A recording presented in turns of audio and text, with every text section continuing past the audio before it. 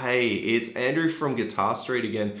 The world is batshit crazy at the moment, so I wanted to do something a bit different, something I've been meaning to do for a while. I wanted to quickly show you and play with my wild Pecker. What? I'm going to show you my Pecker.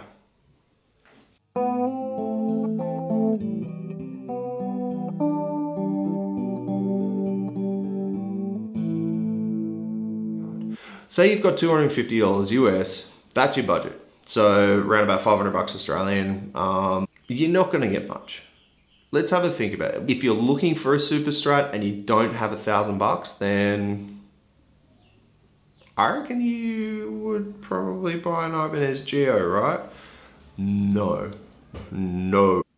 You can pick up a 1990s vintage, Japanese made, FujiGen made, Super Strat for under 250 bucks US.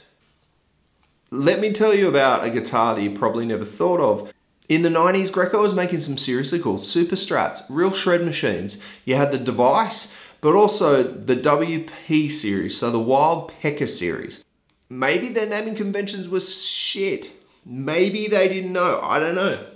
Maybe Wild Pecker is something that every Japanese teenager wants. Now, this one is a WP 330. It has an SSH configuration. Okay, a little bit of context here with this guitar. Have a think back in the 80s, we've got some awesome things happening. FujiGen has taken over the manufacturing for Vintage Japan under license. The lawsuit era is coming to a grinding halt. Open book headstocks are no longer on the menu in Japanese stores other than Gibson, and Orville becomes a thing into the 90s. You know, there's a reason why Greco is trying to hit this shred market. It makes complete sense.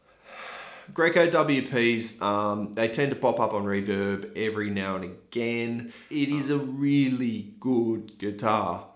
I'll have a crack on this thing in a minute, but you know, tone-wise, you're really looking on the neck pickup, something beautiful, Hendrix, sort of Hey Joe, you know, that beautiful, warm, classic Strat sound. You'll get that from this. You'll also get down on the bridge, a real kind of rocky, belty, obviously it's got the humbucker, the SSH configuration. So if you're on a budget and you want to be able to flick from Kirk Hammett back to Clapton and then through to Hendrix and back across to Dave Murray from Iron Maiden.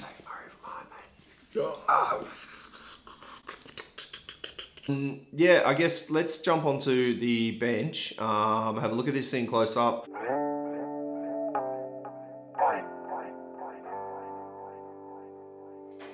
Okay, a couple of really quick stats on the WP 330. 22 frets.